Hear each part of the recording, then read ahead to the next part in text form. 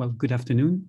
It's a pleasure to somehow launch this summer school. And as I wrote in my title, well, this is something that was scheduled last year, but for obvious reason, we had to postpone that. So, but I saved the title, being very optimistic, up to today. But evidently, well, now we are online.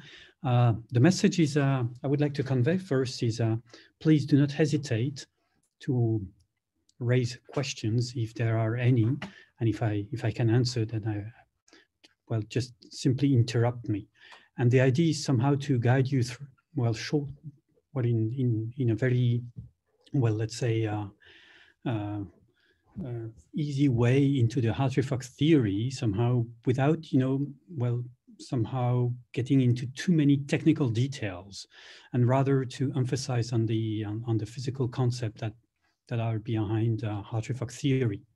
Okay, so this will be somehow the, let's say, starting point of the summer school. Not just that, but also the starting point of the construction of what we're all interested in the wave function theory, in the construction of a wave function. So that will be essentially the goal of this presentation.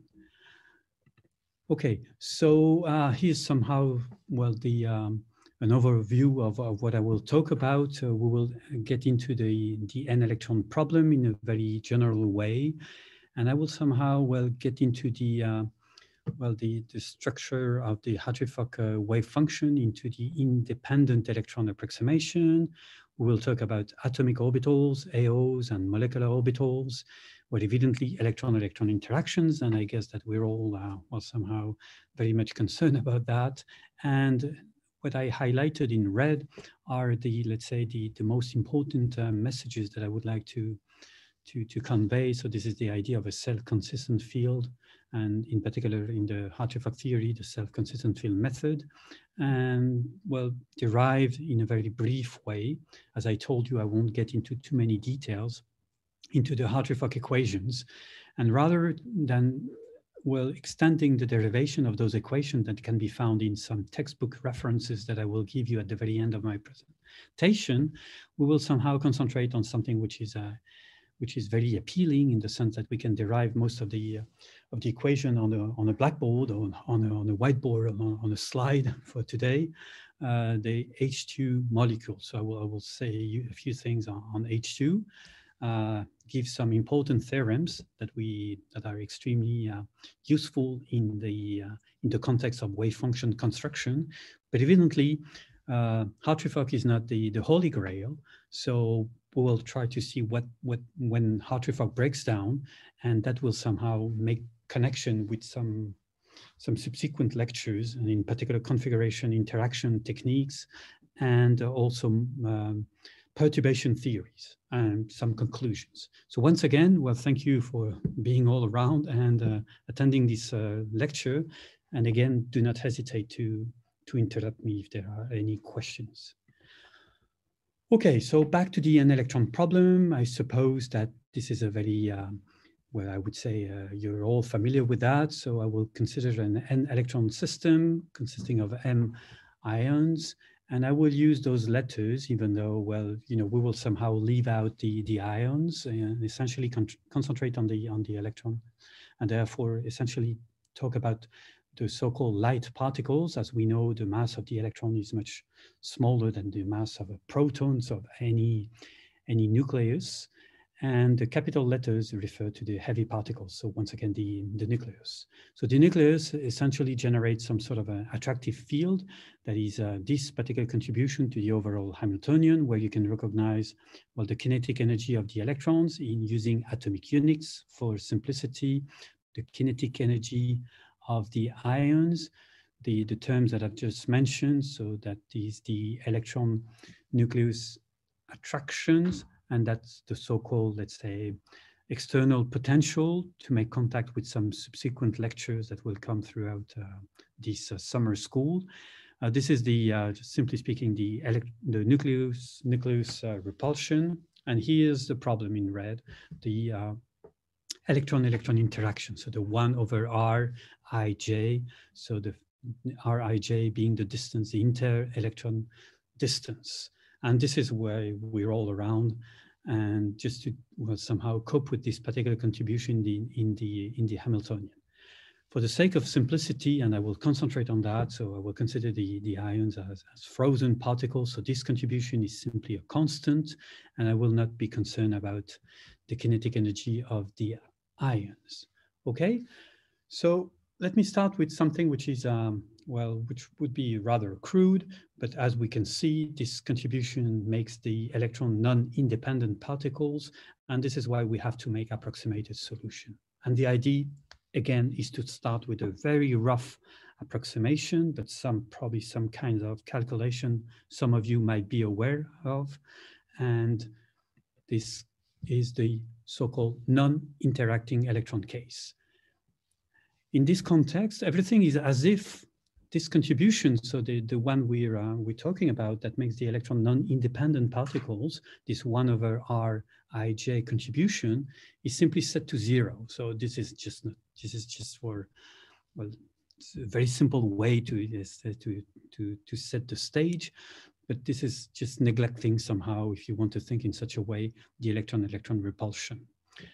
In this context, well, the Hamiltonian is just one electron contributions. So this is the one electron operator acting on electron I running from 1 to n. And in this context, as you may expect, and as everyone would suspect, is that the total energy reads simply as the sum over the occupied levels, okay, I again running from 1 to n. And that's the, let's say, the context of one method that is very common in chemistry, but not just in chemistry, but also in physics, which is the so-called Huckel method, or tight binding approximation. So non-interacting electrons, so this is a one electron operator, one electron Hamiltonian, and it's very convenient, very simple. We know that there are some approximation, but probably the interesting point is that on that particular example, which is a butadiene molecule, when you go from the molecule to the anion, so simply speaking, adding one electron, well, what you can simply write is that the energy of the n+1 system is just the energy of the n system plus the energy of the extra electron that has been added. So that makes life very easy, but we know that it's a very harsh approximation. So we have to work a little bit more on that in order to make contact with reality. Okay, so let me start step by step. And again, if there are some points that must be clarified, do not hesitate. So I will start with the simplest things that we can consider is atomic orbitals. So atomic orbitals, in order to generate molecular orbitals using the very, well, let's say standard structuration, which is the building up from atomic orbitals, making linear combination of those in order to generate molecular orbitals. But let me start with something, the simplest object that we can think of in the context of quantum chemistry. So by definition, an orbital is an eigenfunction of a monoelectronic problem. So therefore, it satisfies this kind of equation with the very important condition that makes quantization, the fact that the solution we're interested in should satisfy this normalization property. And this is the essence of, that's the origin of the probability interpretation, the reasoning that we have in, for instance, density functional theory that you will see later on. So by making linear combination of those objects, where we can build some molecular orbital by simply summing up over making some linear combination. I'm sorry, this should be a different index because the number of electrons doesn't have to be the number of orbital, evidently. And in order to make contact with practical, let's say, calculations that some of you may have performed, I gave like 2 examples of, let's say, types of orbitals, atomic orbitals that we like to use. So if you think of a Huckel description of a conjugated system, so alternation of simple and double bonds, well, you may just use some 2p type orbital, and we call this simple zeta. In comparison with example number 2, if you want to somehow extend this Huckel approximation, what you want to make, well, have a more freedom in the description of the electrons, have something which is, let's say, increase accuracy, but evidently increase in terms of computational costs. Well, you may use, instead of having just one Slater type orbital, which would be this kind of function, well, you make a linear combination of those. And this is what we call multiple zeta. So these are the two, well, these are two among a collection of a basis set that you can think of, but these are the typical function that people like to manipulate, running those simplest description of electronic systems, so neglecting somehow the electron-electron interactions. Well, maybe some words of caution is that, well, actually, there are some parameters in most of those methods, and introducing parameters is a way somehow to make contact with experiments. So these interactions, which are not explicitly taken into account in this one electron operator, are somehow, well, mimicked by the choice of parameters, and by using the appropriate set of parameters, you may somehow make contact with experiments. And this is why those methods are quite often referred to as semi-empirical methods. Okay, I won't say more on that, but rather like as some sort of an introduction, just to make sure that we're all on the same page, is that in order to build up some molecular orbitals, well, essentially the strategy is the one that we're all aware of, is build up some linear combination of atomic orbitals. There's one question that still we have to answer, because we know that electrons do see each other, and how are we going to cope with that? And that's essentially the, let's say, the scope of this presentation. So let me move on to electron-electron interactions, and now somehow switching on the electron-electron repulsion. So we make now this contribution in the Hamiltonian different from zero. And well, I will somehow follow probably historically the very first ideas that people came up in this context, which are the Hartree's ideas and Hartree's assumption. So there are essentially three of them that I will list shortly. So the first one is that we will consider instantaneous interaction, and therefore there will be some sort of an average. We will consider electron-electron interaction in an average way. Okay, in that sense, the idea is to consider spherical. It's spherical for atoms. So there will be no instantaneous interaction, and we will see in the following what kind of problem we may have with this sort of preliminary assumption. Well, the second one is that, well, we want to reach something that we will refer to, and that will come later on again in the Hartree-Fock description, self-consistency. So what do I mean by self-consistency? Well, just think of one electron interacting with a set of in an atom, for instance, where there are a collection of electrons. Well, this particular electron occupies some, let's say, phi I atomic orbitals. Well, automatically it's going to generate some Coulomb interactions with the other electrons, and you may have automatically to solve this particular eigenfunction problem, defining some phi I tilde wave function, because this electron do see the other electrons and generate, let's say, a new set of, in this context, atomic orbitals. So we know that, well, since electrons do see each other, and this is the context that I've chosen over here, well, we have to explicitly take into account the electron-electron interaction. There might be some tricks or some ways, in particular averaging of all those interactions, but this is something that we don't want to leave out of the description of reality. So we may start with some sort of an approximation and somehow update the interaction by explicitly taking into account the electron-electron interaction, rewrite the eigenfunction, eigenvalue problem, and produce a new set of atomic orbitals. And self-consistency means that let's say the input into the generation of the Coulomb-Coulomb interaction should be, well, let's say, close to the output one. So this means that the difference between the norm of the difference between these two functions, so the input function and the output ones, the one that is produced by the diagonalization of this Hamiltonian, goes to 0. We'll see that how it goes and how we can derive that. The third condition that has to be fulfilled, and that comes from, strictly speaking, from quantum mechanics. This is the so-called Pauli exclusion principle, and that can be stated as follows: is that no two electrons with same spin in the same orbital. Okay, so this is something that we're all aware of, and we don't want to have.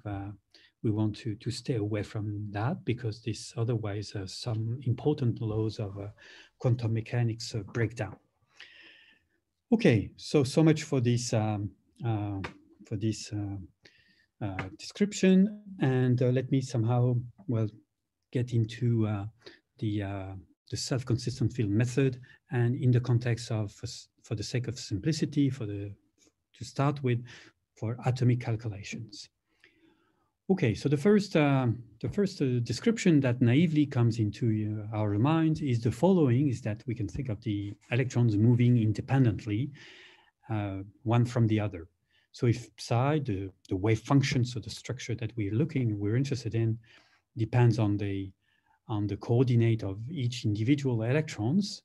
Okay, so this is the position with respect to the nucleus. These are the two angles, and this wave function that depends on 3 times n, capital N, n being the total number of electrons, is simply written as a product of function that depends on the coordinate of just one single electron. In other words, we want to start with something which is very simple. That's probably one way to look at the problem is to say that psi is just a product of those orbitals. The way I define an orbital is a 1 electron wave function. Okay, and by writing this down, we generate what we call a Hartree product. And that can be stated, that can be written, that could be considered as let's say, as a starting point. Okay, so for the hydrogen atom, for instance, we know, if you go to some, quantum mechanics textbooks, for instance, this is just a one electron system. So evidently there's no electron-electron interaction in this particular system, but still we get some inspiration from the hydrogen atom structure, is that the orbital, so the eigenfunction reads as a polynomial that can be written in such a way times some function that depends on these angles. Okay, and these particular YLM functions are the very famous spherical harmonics. And for instance, if L equals 0, then you know that automatically M should be 0, and this is the so-called 1s or S-type orbitals. And this is just a polynomial. I'm not so much concerned about that, but just to somehow get back to what I said previously, is that this polynomial, somehow behavior is what you should just keep in mind, is that it's exponentially decaying with the distance. So R is the distance separation between the electron and the nucleus. So if we rewrite in a, simply just to change the notation to have something which is a little bit more compact, the Hamiltonian kinetic energy, electron nucleus attraction, in that particular case, there's just one single nucleus, because I'm mostly interested in atoms in this context. So this is just one atom, the charge of which is capital Z. So this is the nucleus electron attraction. And here we are with the electron-electron repulsion. So in the first part of the Hamiltonian over here, as you can see, is just a summation over I. So this is just a 1 electron contribution to the Hamiltonian. Whereas the red part that you can see on this side, that I wrote as Gij, is a 2 electron contribution. And that has to do with the electrostatic, evidently, electron-electron repulsion. And that's something that is, probably that governs, evidently, the properties, electronic structures, is that there's this somehow competition, or these two contributions that govern the behavior of electrons, is that there's a 1 electron contribution and a 2 electron contribution. And that's something that is inherent to the structure of the system that we are interested in. So electronic distribution. Coming from, let's say, well, classical mechanics, electrostatics, what you may expect, evidently, that you know that if there is some sort of a one electron sitting in the phi I orbital, then automatically it's going to generate some phi I square electronic distribution. Well, probability of finding electron one in some sort of a volume around R1, and same thing for electron number 2, sitting in some orbitals that is characterized by phi j, and phi j star times phi j is phi j squares, and that has to do with the probability of finding electron number 2 in the vicinity in a region surrounding R2. And from standard electrostatic, you know that you have some sort of a electron-electron repulsion contribution that simply arises as, well, the product of the charges divided by the distance. And this is precisely what we have over here, right? This is the electron number 1, electron number 2 in terms of density. dr1, dr2 makes local, well, infinitesimal charges repelling each other divided by R12, and that has to do with the energy, the repulsion energy. This kind of integral, that is called the Coulomb integral for a very expected reason, will be denoted in this lecture as IIJJ. Just think of a electron number 1 occupying I orbital, generating the probability of finding electron number 1 is given by I square, and the probability of finding electron number 2 is given by J square.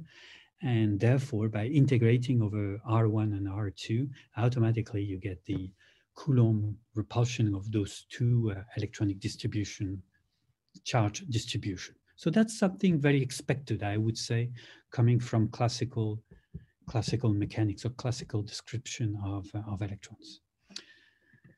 Well, evidently, well, we have to well, go into a little bit more details, and what we want to generate is some Hartree product by minimizing the expectation value of the Hamiltonian for that particular Hartree product.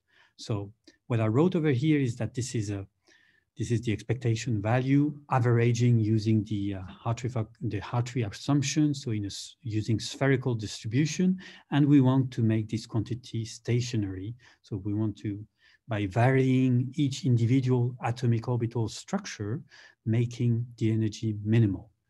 Okay, so that's what's behind the so-called Hartree's equation I would like to shortly guide you into.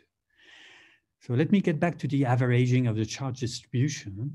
Well, this is just by, well, integrating over all the angles, you know, theta and phi that I defined previously, and therefore we are left with some sort of a charge at a distance R1, which is given by this polynomial, okay, square, because, well, this is the expectation value, the probability of finding electron number 1. So this goes like this quantity square. That's for electron number 1, the same thing. And from that, we can evaluate the energy generated using spherical averaging, generated by the interaction between these two electrons, one in the vicinity of R1 and the second one in the vicinity of R2. If I may, and do not hesitate if there are any questions, but this is just using the so-called Gauss theorem. You can automatically evaluate, well, the energy and the electrostatic energy by integrating over R1 and R2, and you're left with this kind of quantity, which is the electron-electron interaction using spherical averaging for these two charge distributions. And as you can see, well, this has to do with, well, the charge generated by electron number 1 and charge electron number 2, and as you can recognize, this is the electron-electron separation. Well, Rmax being the maximum between R1 and R2. But these are just technical details. This is just to give you something that can be introduced in order to somehow generate the expectation value over here, and by minimizing this quantity, you automatically, well, you plug that into the Schrödinger equation and you get this kind of expression. So briefly speaking, what you can recognize over here, with somehow skipping some of the details, well, this has to do with the kinetic energy. Okay, this is the second derivative. This has to do with the fact that the electron is somehow rotating in a very pictorial way, description, rotating around the nucleus. And there you're left with something that looks very much like the electrostatic interaction. So the fact that the electron gets attracted by the nucleus. But as you can see, this is not just the charge of the nucleus, but this is something that chemists like to manipulate very much. This is a so-called screened nucleus. And actually screening has to do with this why not quantity that I define over here. So actually, there's a way to evaluate this quantity, so the screening constant, and by solving this equation, you recover the, let's say, the radial part of the wave function, and essentially you have you access the structure of the atomic orbital in this very, let's say, the simplest way by making those spherical averaging. This kind of equation is historically the so-called Hartree equation. Okay, electron by electron, well, without somehow considering or making too much of a taking so much into account the structure, the angular part of the wave function, because everything has been averaged somehow, and this is very much like the equation you're probably familiar with in the hydrogen atom description in quantum mechanics. So it's very similar, some differences and some quantities that we expect, in particular the fact that the electrons do see each other, in particular through this screening effect, which is very important. So there are different strategies. You may just decide that screening is a constant and you can define the Z star quantity, or you can explicitly evaluate this one. I won't get into the details of that, but just to make a first step in the description of reality, which is taking into account the fact that electrons do see each other, which is something that is explicitly over here. Okay, but we want to do better, evidently. We want to make full use of quantum mechanics. In order to do that, well, we have to first, well, get back to experimental facts. Well, if we look into some electronic configuration, let's say I will essentially concentrate on a 2-electron system.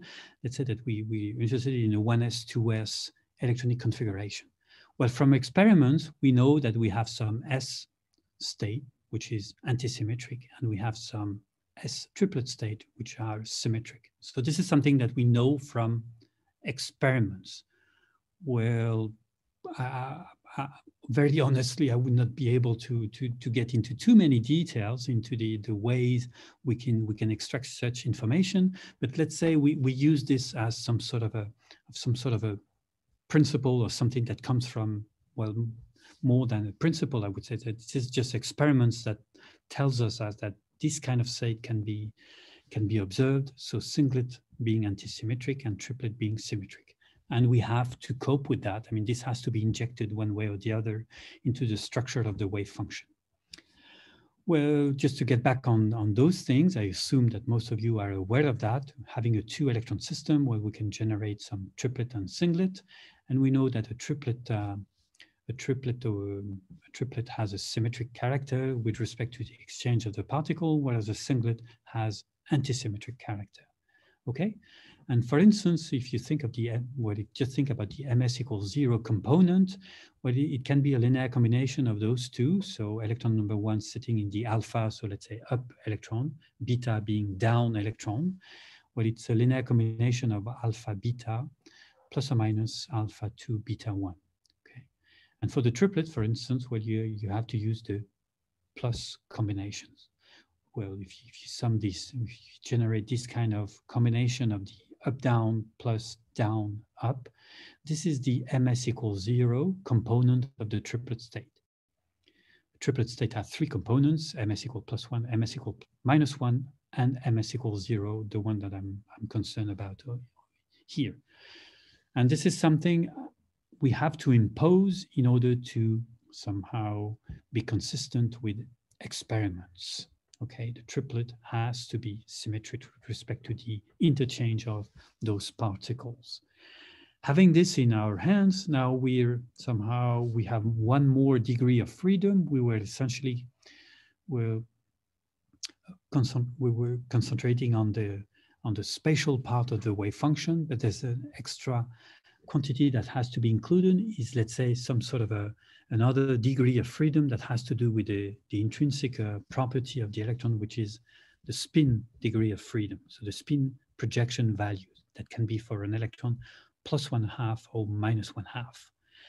And instead of using this Hartree product, well, the idea is to introduce something which is a little bit more complicated, but not so much.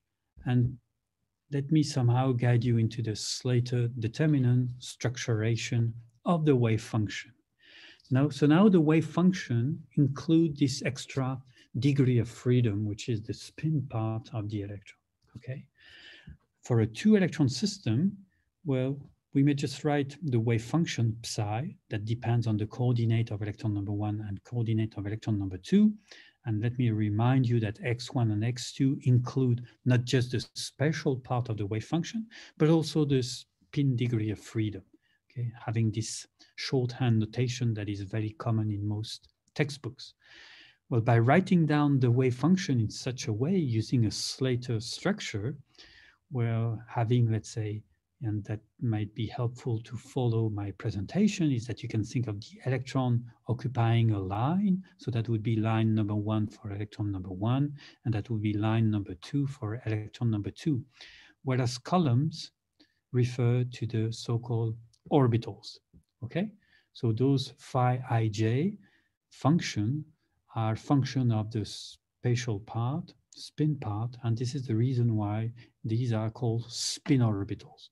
And from now on, I will use phi as a notation for spin orbitals.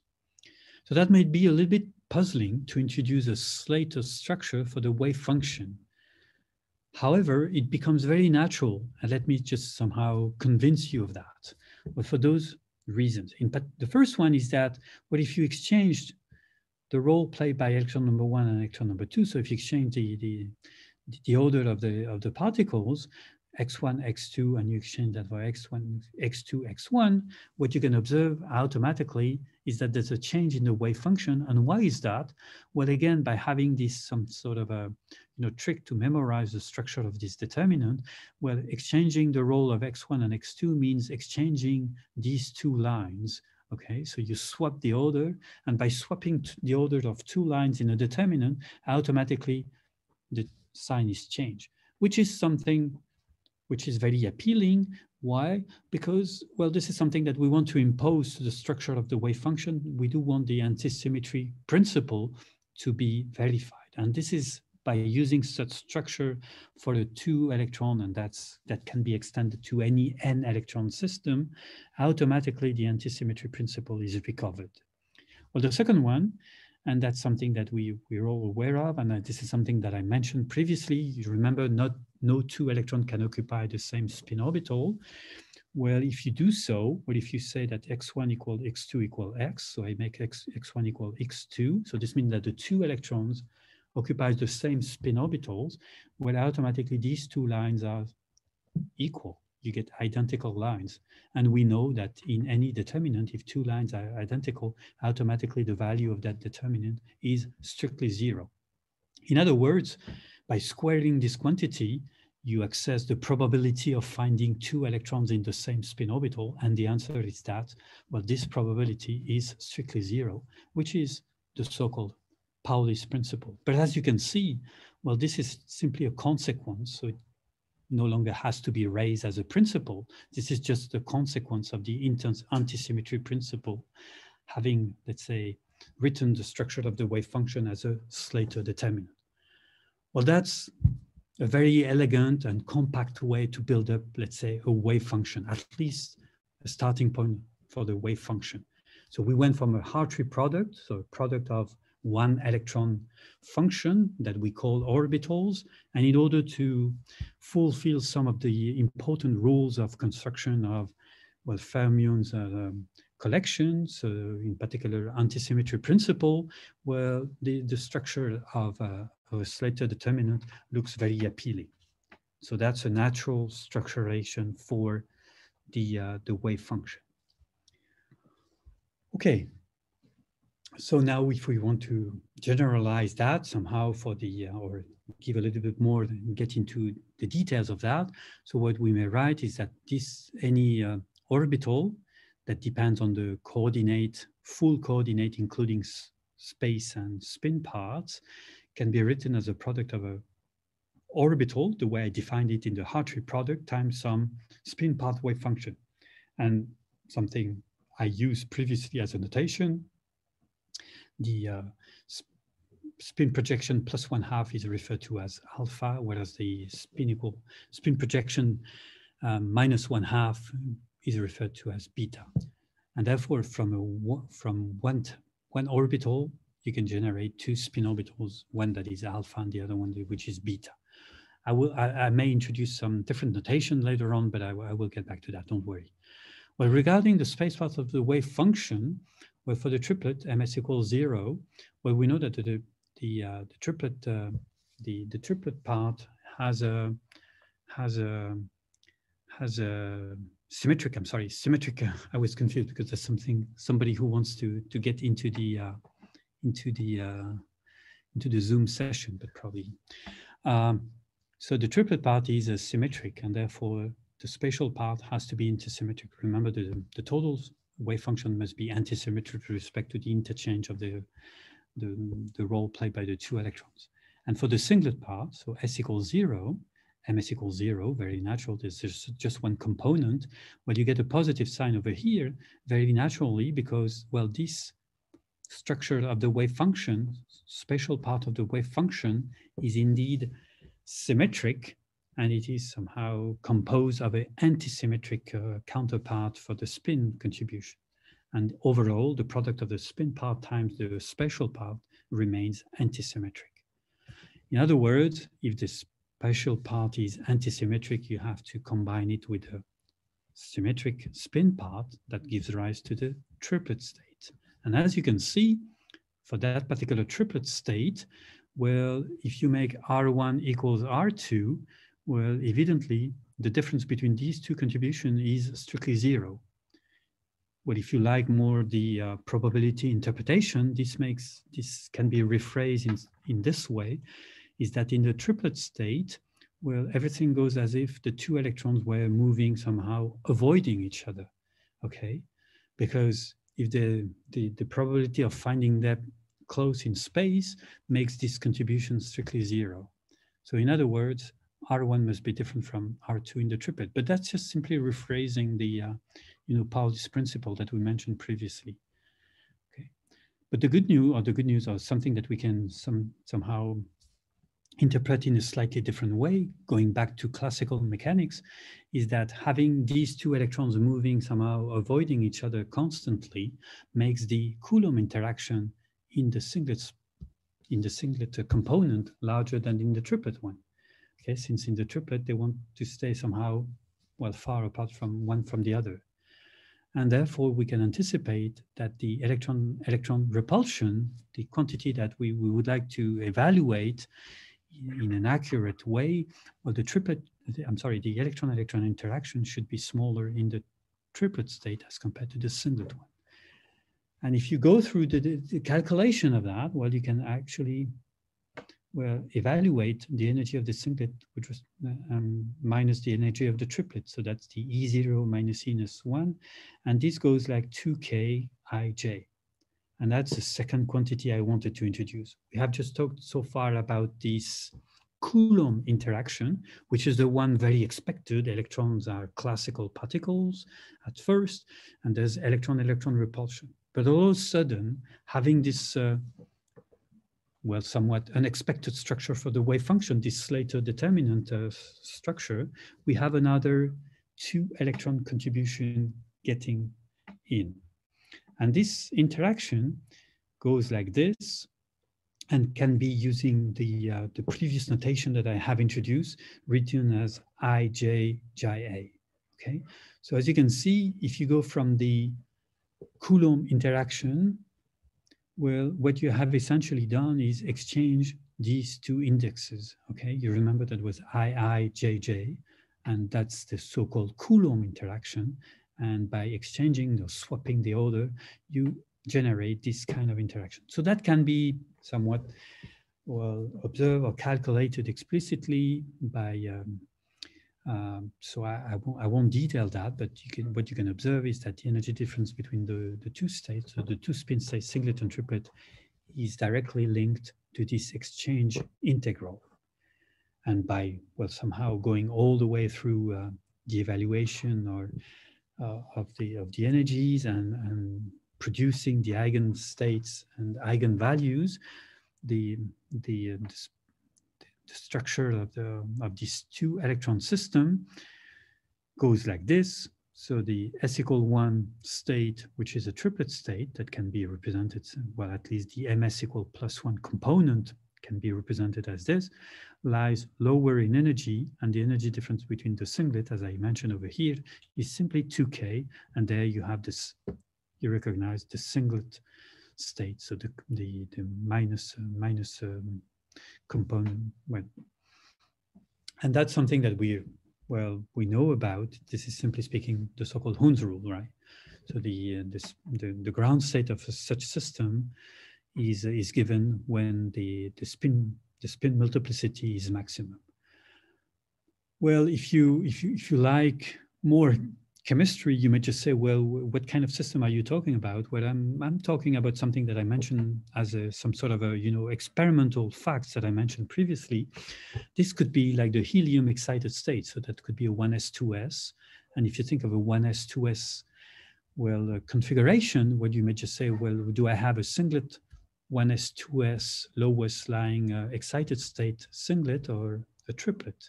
And what you get from this elementary inspection is that the lowest excited state of helium, which is a 2-electron system, is a triplet. And most of the important contribution is is this particular exchange integral that makes indeed the triplet lowest, the lower in energy with respect to the singlet. So I think, well, I hope at least that we went one step further, starting from the Hartree product, injecting the spin part of the wave function, and building up this Slater determinant, and somehow recovering something that we're aware about, is that the so-called Hund's rule that is somewhat well demonstrated by using this simple derivation. Okay, so Vincent, excuse me, someone asked you questions. Oh, yes. So somebody, can you read the question, or? I cannot read the question. Okay, so I ask, does the omega I, so the spin variable, has some physical meaning? No, well, this is just one way to somehow generalize. That's for the sake of simplicity. This is just one way to generalize the writing of the coordinates. So instead of having a particle, so electrons that have some, let's say, spatial coordinates, we want to generalize that. This is one way to have a compact writing of the coordinates of the electron. So let's say there's a spatial coordinate and a spin coordinate. So this is just one way. It's convenient. Let's put it this way. Okay. Okay. So this is going back to this is just reintroducing or reusing the previous notation that I have introduced. So you recognize again the Slater determinant for a 2-electron wave function. This is 1/√2. This is just some sort of a normalization factor, which is important if you want to talk in particular in terms of probabilities, evidently. And this can be extended in such a way. Okay, so where this is, well, one way to introduce some shorthand notation that might be helpful in the following, where again, electrons are, let's say, refer to lines of this determinant. So that would be electron number 1, electron number 2, electron number n. And this is an n by n determinant, evidently, because we do have like n electrons, and these occupy orbital I, J, etc., all the way to K. Well, in order to have a more compact writing of such a wave function, we prefer to somehow concentrate on the diagonal part of this wave function, and therefore, and using those bars to remind you that this is a determinant, and this will be written as phi A, phi J, all the way to phi K.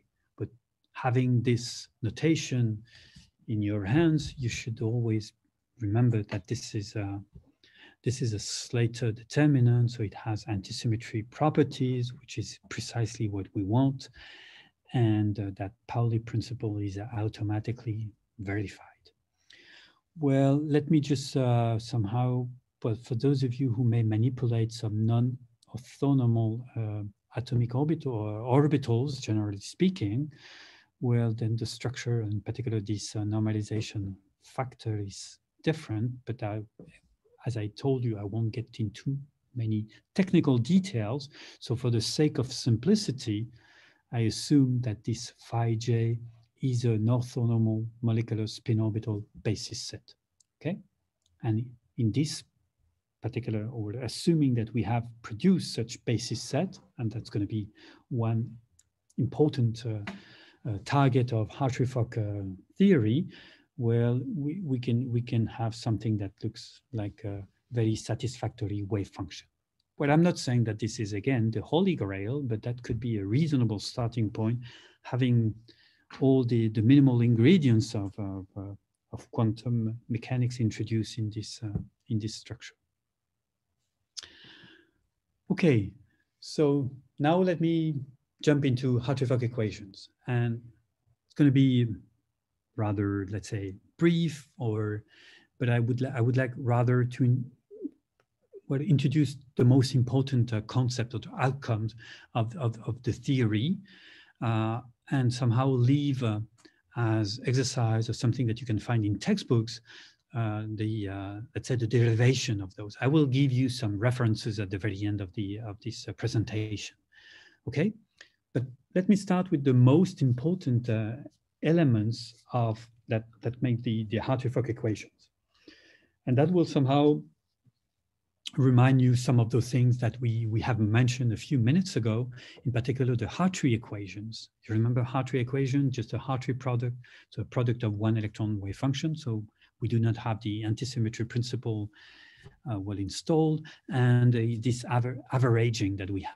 Well, we want to do something a little bit better. So the idea of averaging is still around, but we want to use now this Slater determinant structure of the wave function. And there's one very important element in the Hartree-Fock equation, is that the wave function is written as just one single Slater determinant. Okay, so we will start this with this minimal, object, and we'll see later on whether this is acceptable or not. But for the time being, let's just use a wave function that is just a single Slater determinant. And using the notation that I have introduced a few minutes ago, well, this Slater determinant is written as phi 1, phi 2, etc., all the way to phi n, assuming that the number of electrons is just capital N. So what are we interested in? Well, we want to evaluate the expectation value of the Hamiltonian under the condition that psi, so the wave function we want to evaluate, is normalized. So psi should be 1. Okay.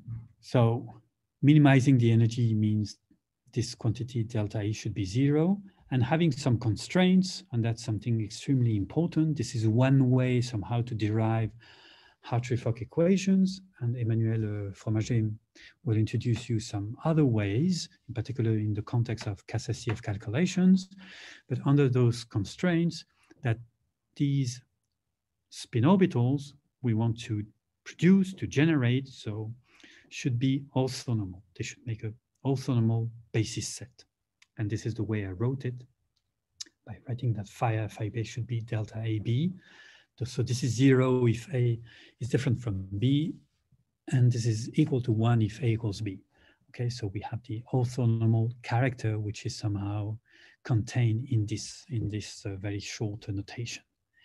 Well, in order to do that, there's one very elegant way, and that is probably common in different disciplines and in different contexts, even in quantum chemistry, is to build up a so-called Lagrangian.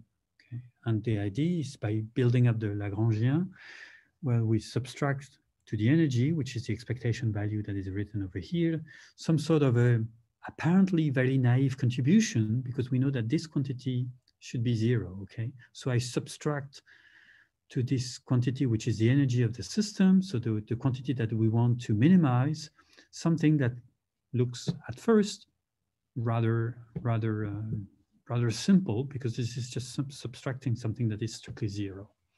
But the very smart, well, elegant way of introducing the so-called Lagrange multipliers, so those quantity, is that all of a sudden, well, you make the variation of those quantities, so the orbitals, independent one from the other. And that's very important. Once again, by having some constraints, you're not allowed to vary all those quantities independently at first. But the method that has been proposed by Lagrange is by introducing such parameters, such quantities, and immediately what we can see is that those quantities are numbers, this is energies, and therefore this epsilon BA has energy unit, and this is a so-called Lagrange multiplier. And then we enter something which is probably a little bit technical, but that's the very elegant and smart way to solve the problem by producing some, or by looking for by looking for molecular orbitals that vary independently.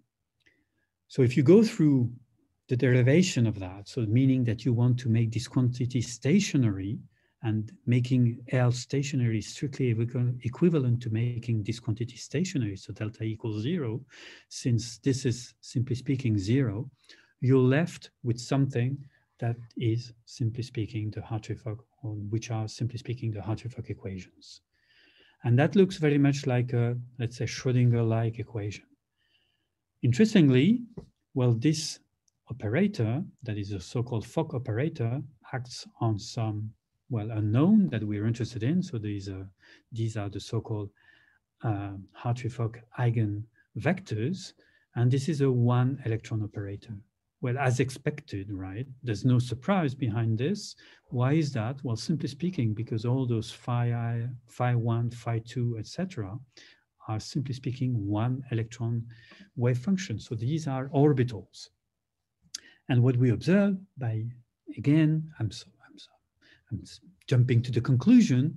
So having this equation set up is that those eigenvalues, those eigenvectors, are a solution of an eigenvalue problem where a one electron operator all of a sudden appears.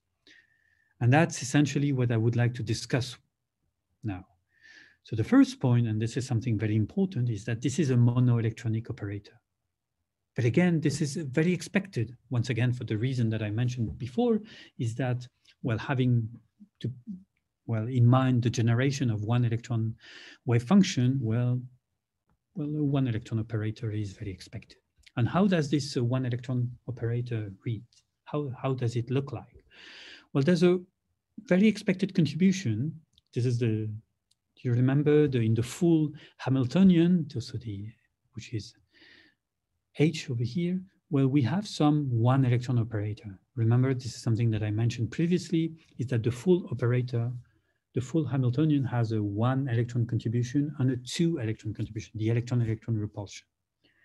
Well, and therefore this is very expected that we recover the one electron contribution, the one that actually contains, well, essentially the kinetic energy of one particular electron that I refer to as electron number 1, but there's absolutely no reason. Well, the electrons are indistinguishable, so this is just to have some variables over here. So these are the coordinates of electron number 1.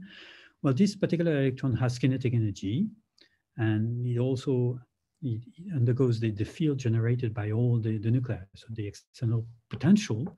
And therefore, well, this is exactly what's behind this particular contribution.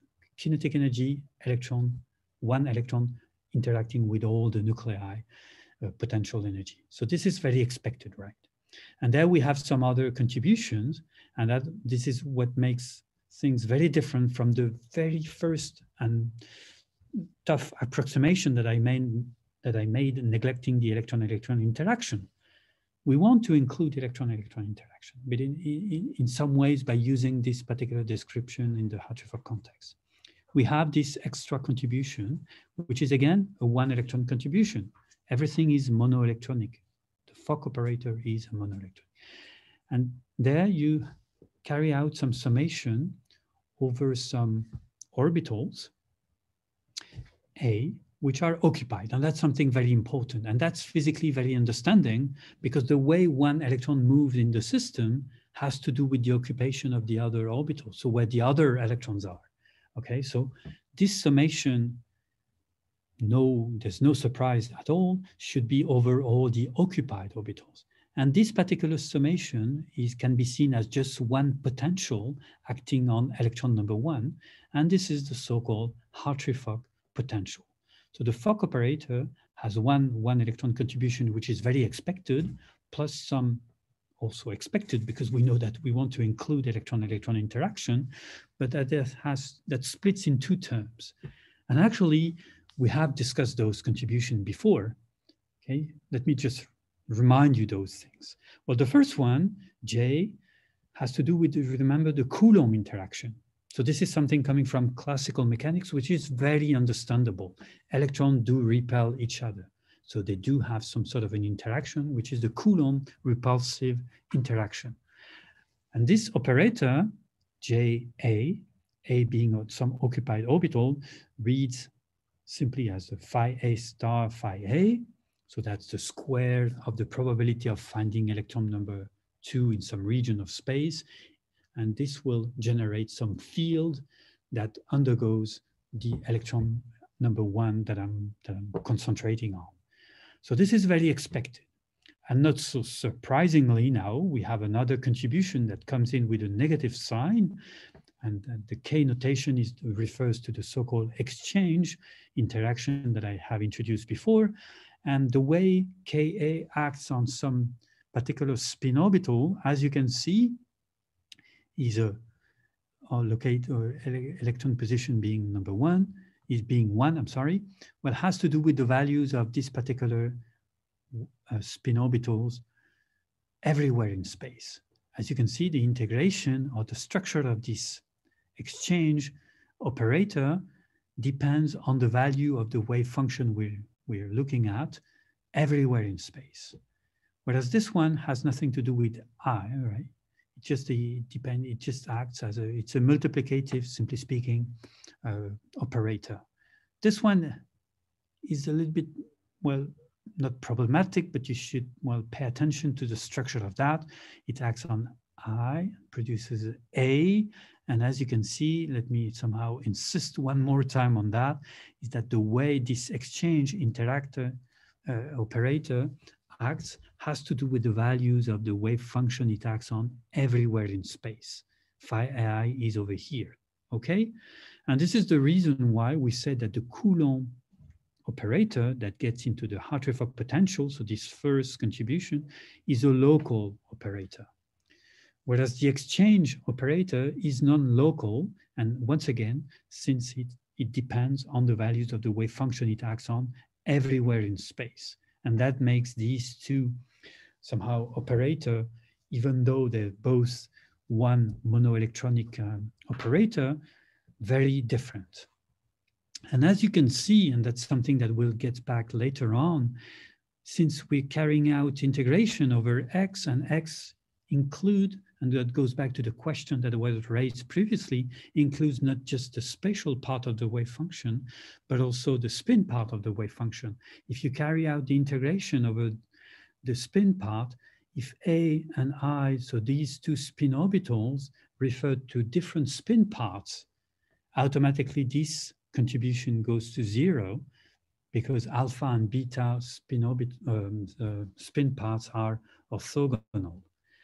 Therefore, as you can see, well, electrons do see each other through J operator, Coulomb interaction. And once again, this is very expected, whereas electrons, well, belonging, let's say, to different spin parts, so one being alpha and the other one being beta, do not see each other. That's somehow one way to state things, but that's something that makes things very different now in the context of the structure that we gave to the wave function. Okay, so one Hartree-Fock operator consisting of two contributions, a Coulomb part and some exchange contribution. And as you can see, these two comes in with a positive and a negative sign. Let me somehow get back shortly to the previous element that I gave previously, is that the fact that there's a minus sign over here means that, well, this operator will make the energy probably lower when these two electrons sits in the same spin orbitals. And this is very consistent with what we said, is that, well, the triplet state for a two electron system should lie lower in energy as compared to the singlet one. Okay, so this is something that has to do with the Hund's rule. So this negative sign makes some sort of extra stabilization with one state with respect to the other. So that's somehow one way to look back into the problem that I stated before, let's say the 1s2s excited state electronic configuration for helium, for instance. Okay, so we have now these two operators. So let me somehow write them down in order so that we can have a clear view on that these two operators making the so-called Hartree-Fock potential. So the first one, I would say the easiest one, the very expected one, well, if you evaluate the expectation value of this one electron operator for some electrons occupying, so let's say, some A orbital, carry out the integration over x1 and x2, phi, and then you simply follow the structure that I gave you previously. Over here, you recognize the Coulomb operator, and this Coulomb operator gets sandwiched by these bra and ket A spin orbitals. And this can be simply written following let's say, the notation that I have introduced.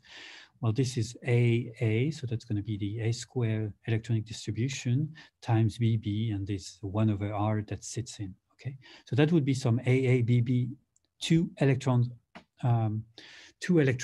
interaction or integral that is, simply speaking, written as JAB. Okay, something that we've seen before. What about the exchange? Well, the exchange, if you want to evaluate the exchange integral expectation value, again, just sandwich that, get back to the expression that I gave you regarding the exchange operator. You remember this non-local character, which is over here, okay? And by evaluating this, what you can see in red, you get phi A star, phi B. So that means that this is AB, and there you get B, A. And so this is electronic distribution AB interacting with BA through 1 over R, so the electron-electron distance. Okay, so this particular integral or expectation value at first may be written as ABBA. And going back to something that I have introduced before, I told you we would get back to that. But as you can see, you go from the Coulomb integral to the exchange integral by simply exchanging these two. So you go from ABB to ABBA. So there you have the JAB and KAB integral, which are key ingredients in the structure of the Hartree-Fock potential, which is, simply speaking, by noting that, well, you have to carry out some summation over all the occupied orbital JB and KB. And once again, let me somehow insist on that. Well, by carrying out the integration over x1 and x2, so automatically what you're going to see is that KAB is 0 for electrons of opposite spins, which is, again, one way to state things. But if those two spin orbitals are associated to different spin parts, then automatically this exchange operator does not, the expectation value is strictly 0. Okay, that's something very important which means that if you have two opposite spin electrons, then they do not see each other through exchange interaction, but evidently they do see each other through Coulomb interaction. So there's some sort of a distinction. You have the alphas on one hand, the betas on the other hand. Again, this is one way to state things, but well, since electrons are indistinguishable, okay, but this is one way to view the problem, is that all of a sudden you can see that the alpha do interact on one hand, the beta do interact on the other hand through exchange, and these two communities do interact evidently through Coulomb interactions. So there's some sort of a distinction that appears all of a sudden. And evidently, well, the Hartree-Fock potential, well, expectation value can be written as a summation over the B being occupied as the difference between the Coulomb expectation values minus the exchange. And somehow the electrons, the alphas do see each other, so the displacement of these, but this is something that we knew from before, and this has to do with Pauli's principle, and the beta same way. And that's the, let's say, the writing of the Hartree-Fock potential. So as a conclusion, through the derivation of those Hartree-Fock equation, which is the starting point is just one single Slater determinant, evaluate the expectation value of the Hamiltonian, minimizing through that, using this very elegant introduction of Lagrange multiplier, you're left with something that looks very much like a Schrodinger equation that generates these orbitals that we're looking at. We're chasing somehow. These are the so-called canonical orbitals. Sometimes you may find in the literature canonical orbitals. So these are the orbitals that diagonalize somehow that are eigenvalues of the Fock operator. And in doing so, well, we actually do introduce the electron-electron interaction in some ways. And that's something that I would like to detail now and get into and somehow emphasize. Okay, so this is something that we have mentioned, and so that the alpha and beta form two discernible, let's say, sets through the K operator, and that's very important, and that gives rise to some important properties, which is the so-called spin polarization, for instance, in some systems. And in order to, let's say, stick to something which is which can be considered as a starting point for any types of calculation, let me stick to the restricted Hartree-Fock description, or let's say writing of the Fock operator. So by restricted Hartree-Fock, what we mean is that we essentially we're concentrating on closed shell system. So in that particular example, I have like 6 electrons sitting in 3 molecular orbitals. So this is the kind of, let's say, description that you may anticipate by using your favorite, let's say, semi-empirical method, the one that I mentioned at the very beginning, let's say the tight binding approximation method that I introduced before, using Huckel theory, okay, and, well, non-interacting electrons somehow. So you may somehow anticipate this kind of thing. And interestingly, this is, well, kind of picture that you will recover going through the Hartree-Fock equation derivation. In that particular case, where I concentrate on something that looks like closed shell, okay, all orbitals, so these are 3 over here, are doubly occupied, and that's the reason why I do have like 6 electrons over here. You may somehow simplify, but that's not just simplification. This is also one way to look at the problem in a slightly different way.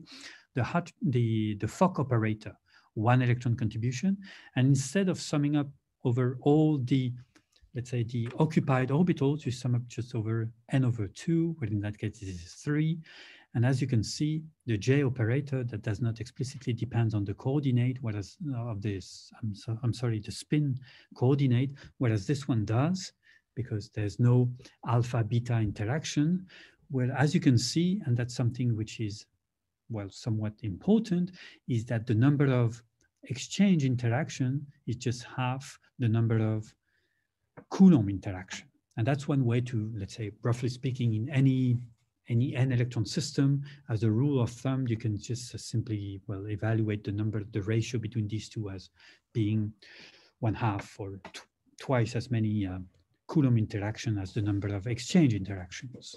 Okay, so this is something that can be, well, simply rewriting those things instead of by carrying out the integration over the spin coordinates that we mentioned before.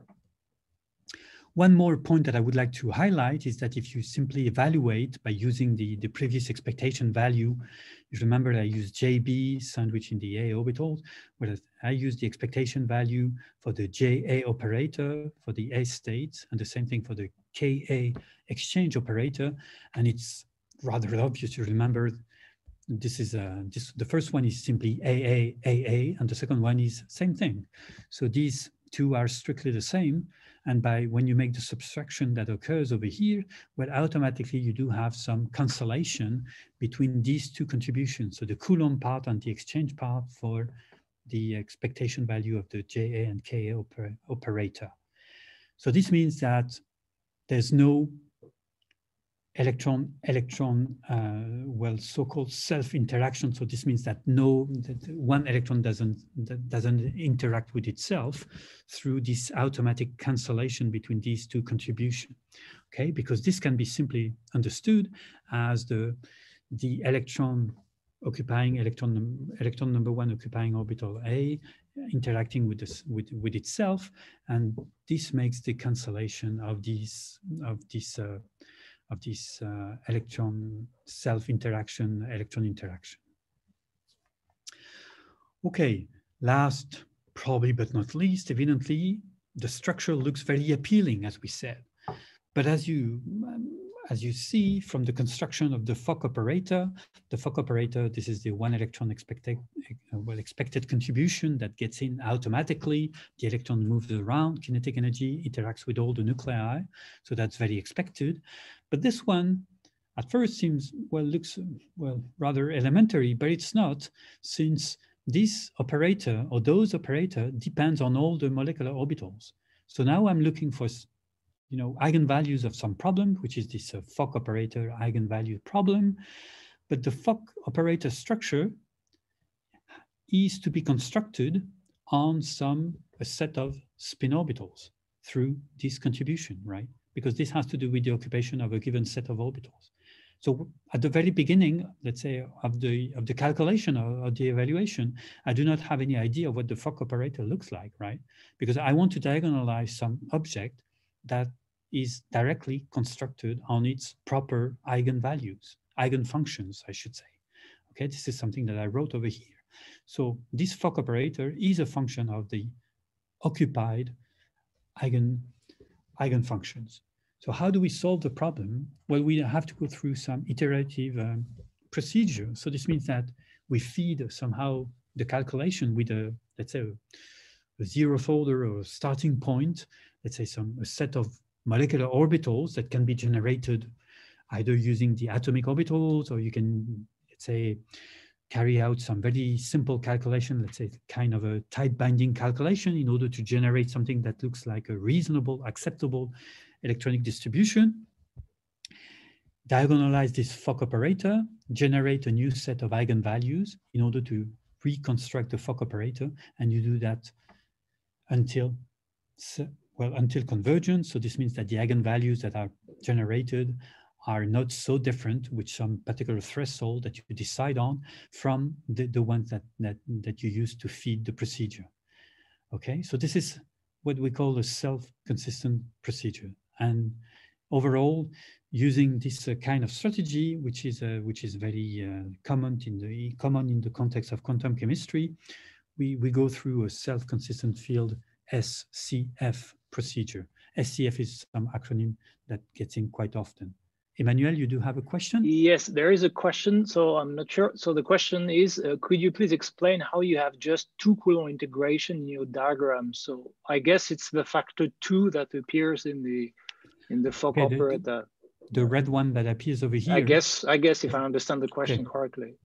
But if you let me somehow just pick one example that might be helpful over here by simply using these molecular diagrams that I sketched for simplicity, just to remind you that this is something that you've probably seen in the context of, let's say, even elementary type well, calculations such as Huckel calculations. Well, let me concentrate on this very first electron. Well, from a very physical, numbering, let's say, of the interaction. Well, this particular electron has 5, 1, 2, 3, 4, 5. Okay, it sees like 5 electrons through Coulomb interactions, and we know that from coming again from classical electrostatics.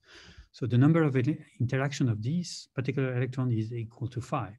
Whereas this particular electron, which is an alpha electron, and again, this is a little bit, you know, probably these words are for the sake of simplicity. This is one way to look at the problem. Once again, electrons are indistinguishable, but that's an easy way, let's say, to state things.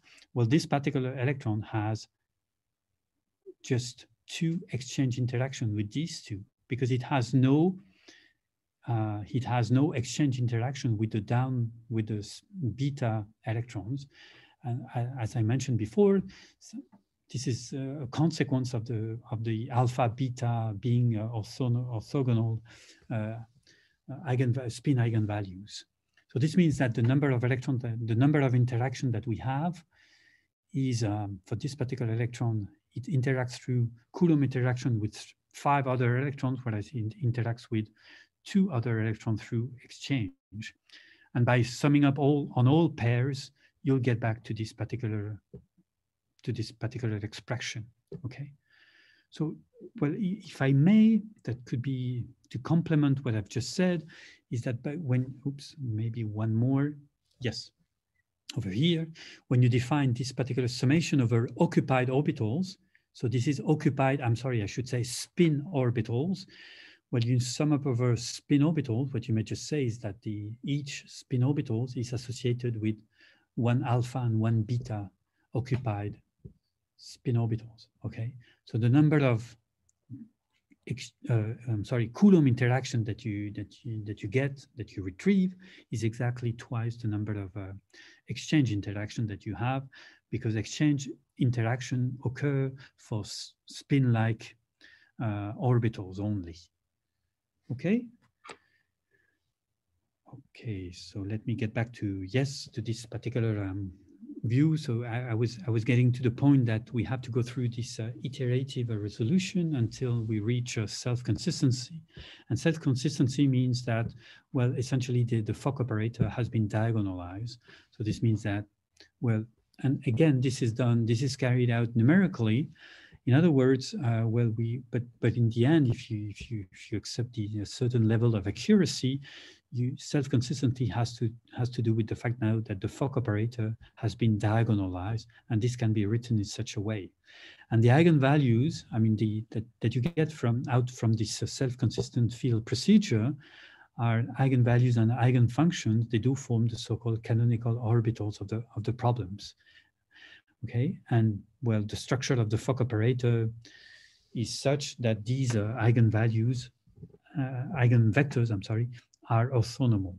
Okay, the Fock operator has a symmetrical or Hermitian character, and therefore automatically you get something which is diagonal. Okay, so in other words, what's if I may just pose with you, discuss the contribution of Hartree-Fock with respect to the initial first steps of Hartree description of electron-electron interaction. But in this context, we have included what we want, with parts, more elements, more ingredients coming from quantum mechanics. Not just that, but we have somehow taken into account the details of the structure of the electronic distribution without, sticking to this spherical averaging. So this is something that complements the very initial views. But I would say that the spirit is very similar, is that we end up with something that describes the movement, if I may use this terminology, of one particular electron in the field generated by all the other electrons, and evidently the field generated by the nuclei. Okay, so this external potential, but the field generated by the other electrons being somehow averaged, and there's no longer spherical averaging. But importantly, what you should view, what you should look at, well, the way you should view those Hartree-Fock equation or description of electrons in a system, in a molecule, is that one particular electron undergoes a mean field generated by all the other electrons, so the n-1 electrons. In other words, and that somehow goes back to my very first words, is that instead of somehow neglecting or leaving out this 1 over R12, so the electron-electron repulsion, we have somehow replaced this particular instantaneous electron-electron interaction by something that is average. And that's, let's say, what's behind this Hartree-Fock potential. Everything goes as if we had one effective potential, so the Hartree-Fock potential, which is an electron-electron interaction, Coulomb and exchange contribution that acts on each individual electrons. And that makes the, let's say, the electronic, the overall and electronic distribution. So mean field is something that is very important, something that I left as a few words that I dropped at the beginning, which is very important. Hartree-Fock, let's say Hartree-Fock theory is a mean field approximation. We're not aware, or we're not concerned, or we don't want to include the instantaneous electron-electron interaction. Okay, in practice, I won't be I will rather be short on that. Well, because this is more technical, but technique is very important, and I don't want to underestimate this important part. Emmanuel, yes? Yes, sorry. There is a general question before getting into the technical details. So someone asked, could you please explain the physical significance of the self-interaction? Well, the self-interaction, and that's probably going very much discussed in the context of density functional theory. But if you simply, go back to the expression of this AJAA Coulomb interaction, well, this means that there's one contribution that makes as if one electron does interact with itself. And that's something that for obvious reason, or something that we may discuss more, but this is something that you don't want to take into account.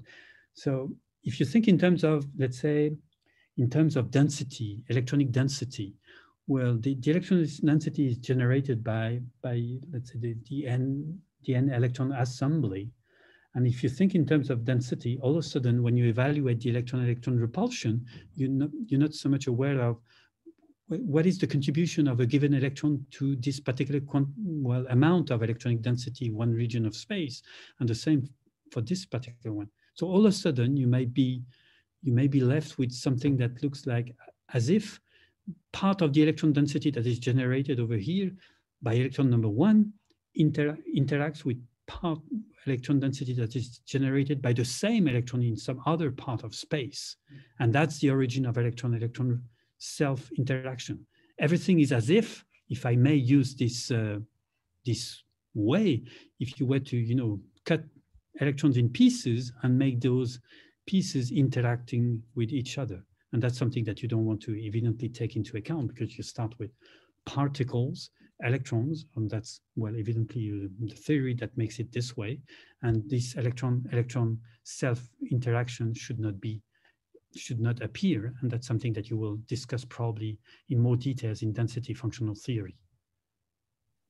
Yeah, somebody else was asking, why do we worry about this? Because actually there is no self-interaction error in Hartree-Fock. But as you said, it's a problem in density functional theory. Right. Because so that was somehow to leave hand to people who will discuss other lectures that you will have. And in particular, when you think in terms of density functional theory, you have, densities interacting, but you're not, let's say, if I may, aware of the fact that, the density generated on some part of space has to do with one particular electron, and the same thing holds for some other part of space. So all of a sudden, you may face the problem of having one electron interacting with itself. And let's say, in this particular context, so in the Hartree-Fock theory, you don't have such particular issue. And the reason is that, well, you have this automatic cancellation between the Coulomb and the exchange contributions. Okay, that's very naive in terms of, you know, by simply, well, you subtract those two contributions, but it becomes something extremely important in some other contexts that will be discussed later on in the density functional theory lectures. Okay, so if no, I suppose that when I see you, Emmanuel, this is that there's some. Yeah, I'm just reading because somebody asked if we have a realistic system, is it correct that the self-interaction would be important? But I guess you answered that this is unphysical and it's not a problem in Hartree Fock because you have the exact exchange energy, right? It's more a DFT problem. But I guess Julien will talk about this in his lecture. Well, probably the answer would be that, well, if the number of electrons grows, well, what you may expect is that, well, probably this problem is less important that for a system that consists of a small number of electrons. So, well, but Julien Toulouse will discuss those things in probably many more details and using different words. So that's going to be, I hope, that will complement what we're currently discussing. So you can move on, Vincent. We still have like half an hour in total. So okay, thank you for checking time. I do have my watch over here. Yes, half an hour. Okay, great. So in practice, and something that I was saying, well, those, I mean, setting up these equation is one thing, but now you have to implement that or think in terms of implementation. Many codes available, and I won't discuss the performance, and everyone can choose his own favorite one. But just to give you a few technical things, going back to the important concept of linear combination of atomic orbitals, so this LCAO method, where you actually write down some molecular orbitals as a linear combination of atomic orbitals. So here the chi mu are the atomic orbitals, whereas the phi I are the molecular orbitals. And M, so the total number of the basis set, so the size of the basis set can go up to 1,000. But that was a few years ago, so probably the performance can be way above that. But just to give you a flavor, you know, so that could be a few hundreds of atoms without any problem. And I'm not getting into the, you know, the competition of the largest calculations. I don't want to discuss those things, but just to give you a flavor of 1,000 atomic orbitals makes a system consisting, let's say, of 100 carbon atoms, okay, depending on the accuracy that you want to reach. But essentially what you think of is that this will make the matrices sizes. So automatically you're going to manipulate some n times n matrices and defining, well, atomic orbitals. Who knows, they might not be orthogonal, and that makes the so-called overlap matrices that you might be aware of. So this is a one electron matrix. Okay, so this defining the mu and nu indexes. And most of the basis set that you find in code are not orthogonal. So you have to manipulate, and that's some sort of a price you must pay by having a S matrix, which is not strictly identity. Okay, and then you have to evaluate, well, or write down, let's put it this way, the Fock operator in the basis set of the atomic orbitals, and that's the so-called Fock matrix. So these two have to be manipulated, and the eigenvalue problem that I wrote previously can be written in a basis set. So that's the so this is the writing down the Fock equation in an atomic basis set, and it goes this way. And as you can see, this looks very much like an eigenvalue problem. Okay, but it's not strictly speaking an eigenvalue problem because you have this particular S matrix. However, those are called the so-called Roussin's equations, which are strictly speaking, well, setting up or writing down the Hartree-Fock equation in some atomic orbital basis set. And these are the typical equations that are solved in any Hartree-Fock code that is available, as I said, in many different codes. Okay, so this looks very much like an eigenvalue problem, slightly different. And actually there are some tricks by introducing the S-1/2, etc. I won't get into too many details that you can find in some of the textbooks that I mentioned in the end that I will give you at the end of the presentation. But in order to make one more step in the, let's say, in the practical use of Hartree-Fock theory, how do we solve the problem? Well, essentially what you can find in the literature are two types of orbitals. You can come across Slater type orbitals or Gaussian type orbitals and contractions in order to reduce the cost of the calculation. But again, I won't get into too many details of that. Just to give you an example, these are, well, interesting type of orbitals because they're very much like atomic like. You remember I told you, if you think in terms of the polynomial and the expression of the radial part of the wave function goes like some exponential decaying wave function. So in that particular example, I use what we call a double zeta. So if you come across in the literature DZ, this stands for double zeta. In other words, what you should think of is that the number of parameters that have to be optimized throughout the calculations might be A1, A2, and those coefficients are set, okay? But actually, these are atomic-like orbitals, so most of the time what you decide on is that this is a linear combination. A1 and A2 are fixed values, and these are the way those exponential decay, and these also have been optimized somehow, and this would be a double zeta atomic basis set. And by making some linear combination of such object, depending on the coordinate of one single electron, let me insist on that, which is an orbital, then you can somehow generate some molecular orbitals in a Slater type atomic-like basis set. The other option that you have, and this has to do with essentially technical issues by using Gaussian type orbitals. So the main difference between as you see a Slater type orbital and a Gaussian orbital is that this goes like R squared. So that's, well, what mathematicians call a Gaussian orbital. What's sticking to the radial part? Well, this, instead of using Slater basis set, you may like to use a linear combination of Gaussian.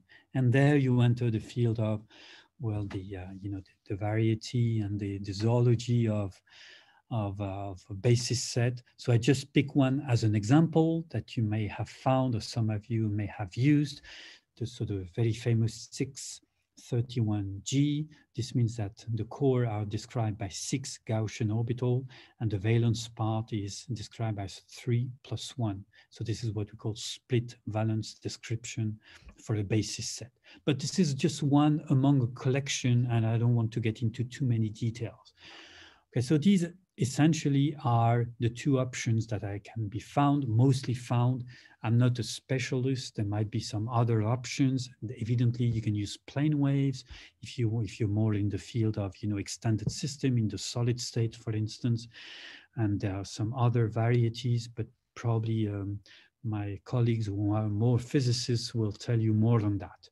So essentially, the basis set consists of a radial part, which is described either as a Slater type linear combination or Gaussian type linear combination times evidently some angular part, and the angular part is, well, the one that I mentioned, this YLM spherical harmonics.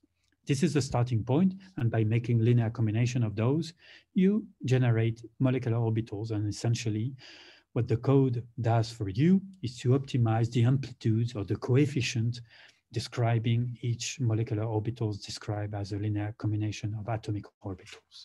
Okay, so essentially what it does, that the codes evaluate those quantities, okay?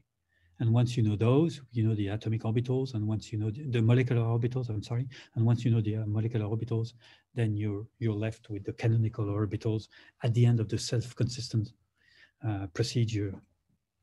Yes, Emmanuel?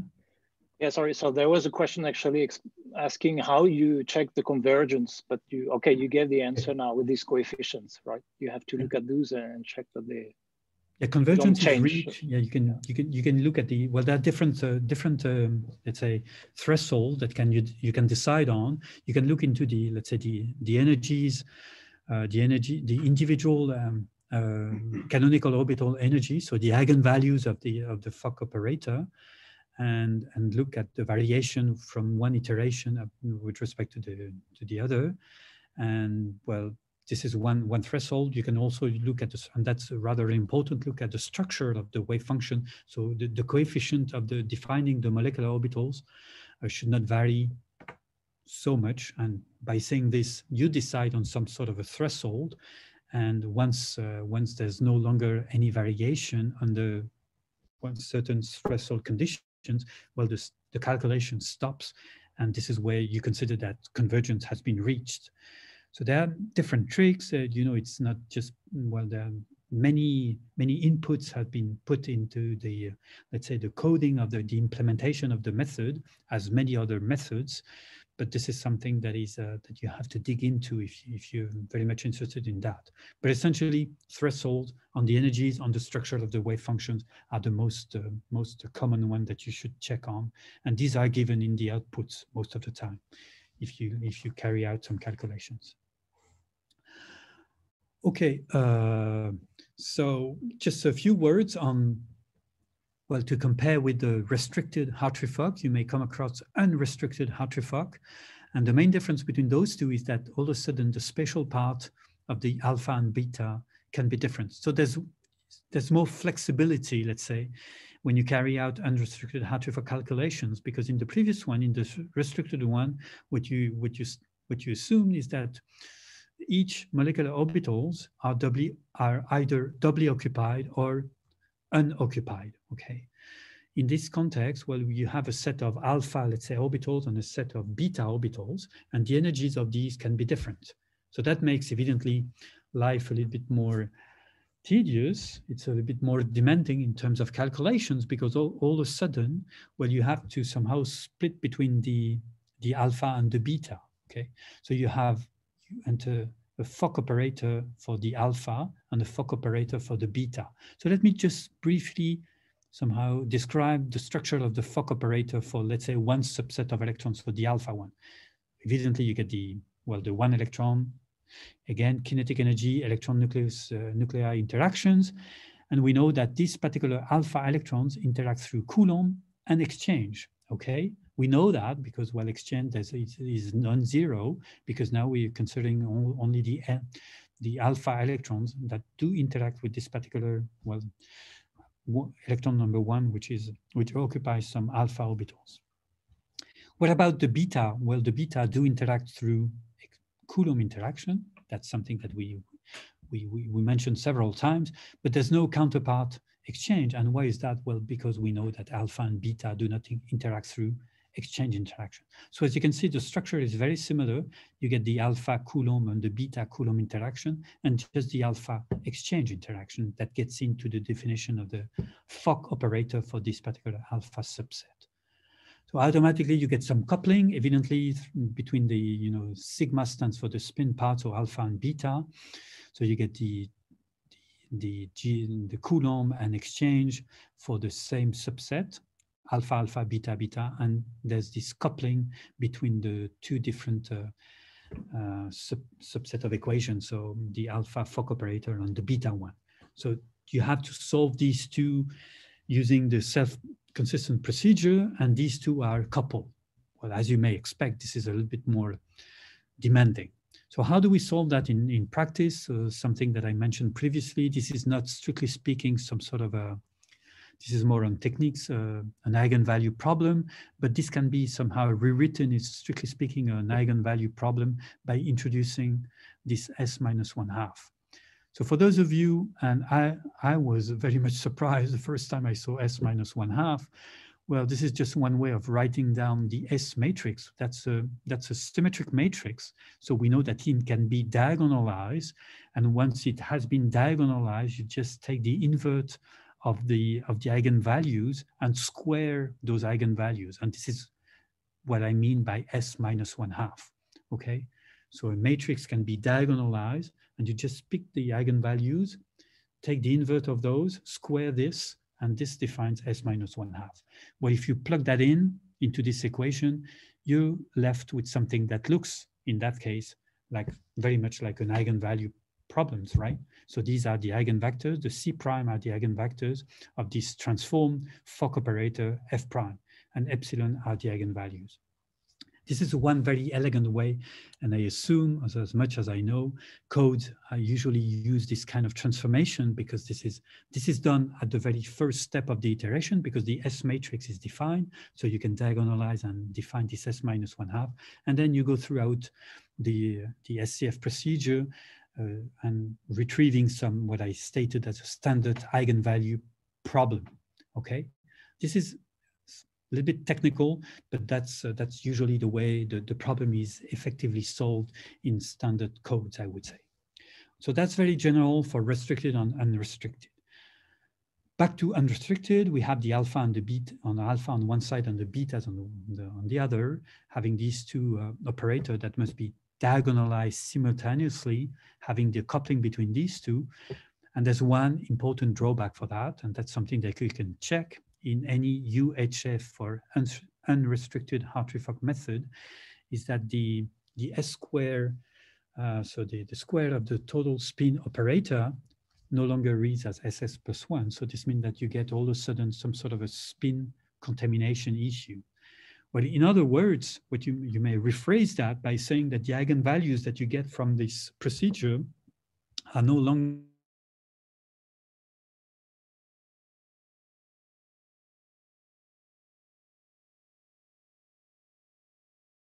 I should have stressed this point, there's no spin contribution in that, right? That's just Coulomb interaction, and I assume a non-relativistic Hamiltonian right from the beginning.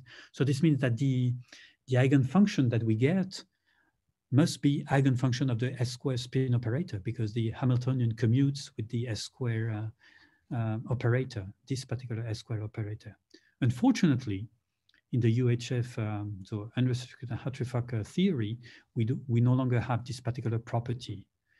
So this is some sort of a drawback. So this means, in other words, that the eigenvalues that you get are no longer, let's say, realistic states of the system, even though we are still far from very well describing states, but they have this particular singularity, or that is a spin contamination. So on the one hand, you improve because you lift some of the constraints, having two electrons or having the alpha and the beta sharing the same spatial part. By lifting this, you have more freedom, let's say, in the description of the system. So evidently the energy must goes down because the constraints are less, because of this flexibility that is allowed to the structure of the wave function. But on the other hand, what you have is that you are left with something which is not so realistic. So how much of spin contamination, how much you can use of that? Well, this was in the good old days one way to introduce, part of what we would like to talk about, correlation, so more beyond Hartree-Fock, so things that we will detail later on. Yes, Emmanuel. Yeah, sorry. So there was a question about that, because now things looks more complicated when you work in the atomic orbital basis, because they are not orthogonal. So someone is asking why you don't just do like a Schmidt decomposition and work in an orthogonal basis. But yeah, this is one way to solve the problem. Indeed, what you may just do is that right at the beginning, what you may just say is that you can orthogonalize the atomic orbitals, but then that's more in terms of, interpretation or reading of the wave function, is that all of a sudden, by doing this kind of orthogonalization, you can use Schmidt or Loveday orthogonalization. There are different ways to, starting with a non-orthogonal basis set, generate some an orthogonal basis set, is that automatically you tend to delocalize the atomic orbitals.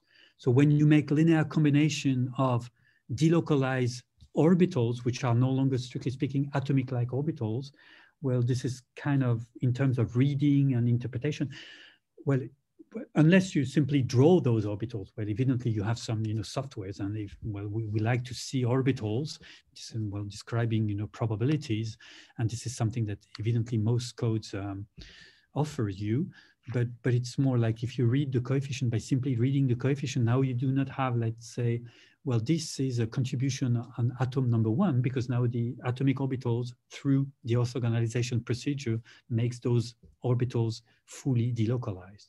The price you pay by orthogonalization is delocalization. That's something that you must always be aware of. I will say a few words on localized techniques, which are extremely appealing, but essentially when you want to manipulate, or if you want to stick to localized orbitals, or to atomic-like orbitals, but stay away from orthogonalization. Otherwise, delocalization automatically gets in. It's good for large-scale calculation also, I guess. You can use sparsity of the density metrics if you work in the atomic orbital basis. Yeah, that's exactly, yes. If you want to split the system in pieces, then you should stay away from delocalized structures. So there's some codes like Siesta, for instance, that was essentially based on localized orbitals, and well, some orbitals are strictly orthogonal, but thanks to, well, simply on distance criteria between atoms, and that makes these matrices sparse, and so the price you must pay to diagonalize those is less. That's one thing that you can take advantage of. Maybe I should move on. Yes? Yeah, we have 10 minutes left. Yes. Okay. Yep. Okay, so let me get into practice. H2. H2 is a good example because it's very appealing, very simple. And let's say play the game very naively, getting into the Hartree-Fock equation, okay? So I start with a minimal basis set, 1s on each atom. And if you just forget about, let's say for a few seconds, the Hartree-Fock theory, you know that probably more for chemists, but I assume that physicists are also aware of that. You generate what we call a bonding orbital and anti-bonding orbitals. Okay, so this one lies lower in energy as compared to that one. But if you were to enter the field of Hartree-Fock theory, you might just say, well, I want to find some molecular orbitals, phi1 and phi2, as linear combination of A and B being the atomic orbitals. So I use exactly the same notation, some molecular orbitals being a linear combination of atomic orbitals. Well, you can use group theory. There's a symmetry point, so you automatically get to the conclusion that the absolute value of chi1 and chi2 should be 1 over square root of 2.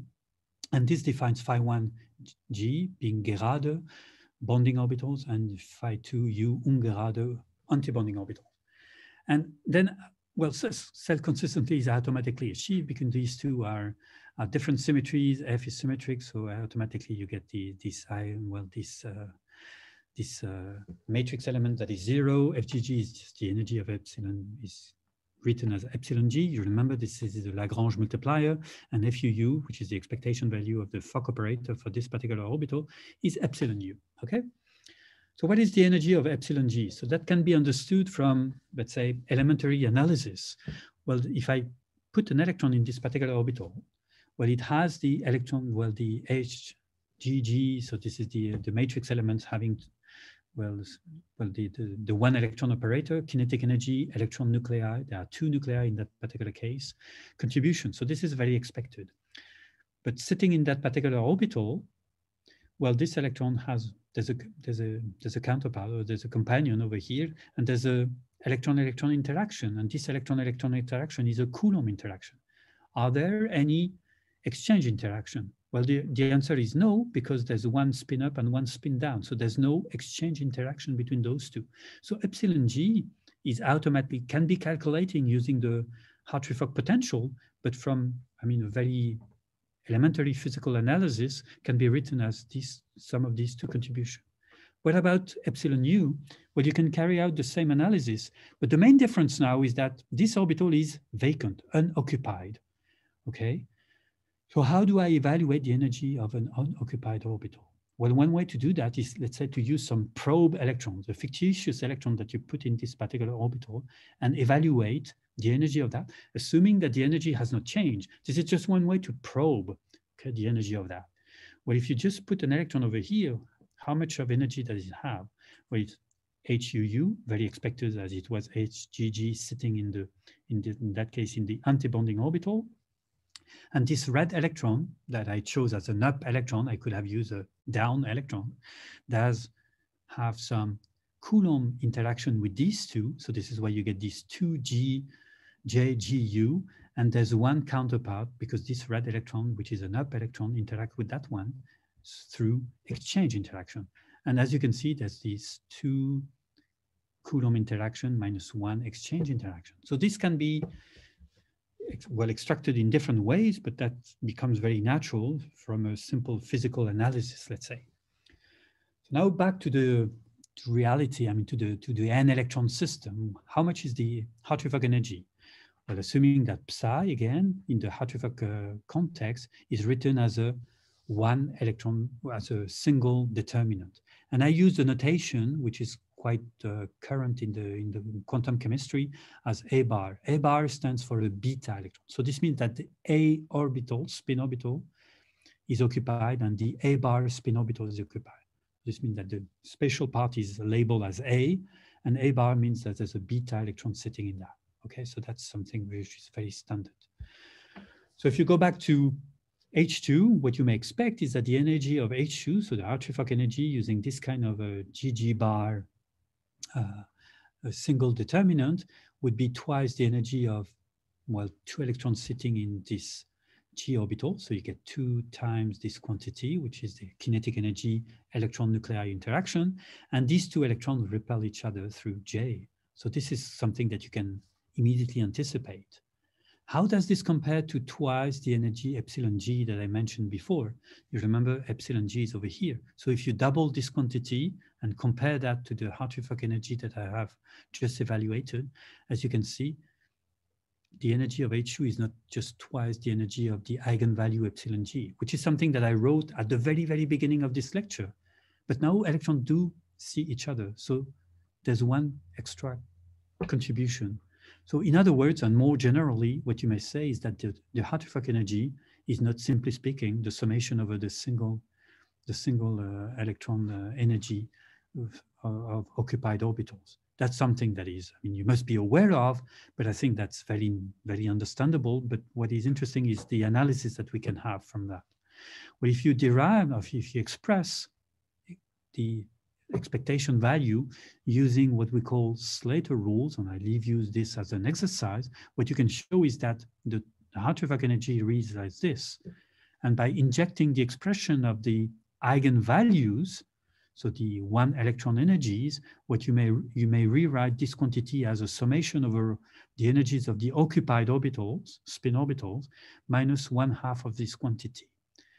And I know that it's a very condensed lecture, but if you go back to a few transparency before, this is just the expectation value of the Fock operator. So what you subtract over here is 1/2 of the electron-electron interaction. In conclusion, the Hartree-Fock energy is the summation over all the occupied spin orbitals, but each individual spin orbital contains evidently the kinetic energy, the interaction of 1 electron with the nuclei, and the interaction of this particular electron with all the other electrons. So I guess that you understand that now by summing up all these energies, there's a double counting of the electron-electron interaction, because there's one electron number 1 sitting in the orbital epsilon A that sees all the other electrons, in particular electron number 2. And when you evaluate the energy coming from this occupation of electron, well, that has to do with electron number 2, this electron number 2 sees electron number 1 through Coulomb interaction and possibly exchange interaction. In other words, by summing up these, there's a double counting of the electron-electron interaction, which has to be, and this is why you get this minus sign, subtracted from here. But this expression is nothing but a generalization of what we have over here, and that we clearly understood by a simple mathematical manipulation, okay? This is an extension of that, and this contribution, again, avoids the double counting of the electron-electron interactions.